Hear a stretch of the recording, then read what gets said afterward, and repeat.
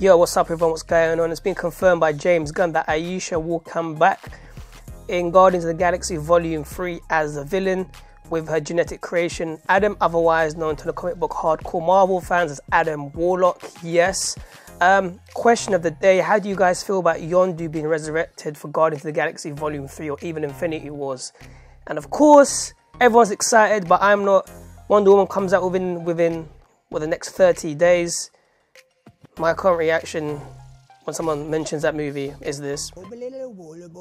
That being said, guys, check out my latest vlogs. Click the link in my bio and subscribe. Peace.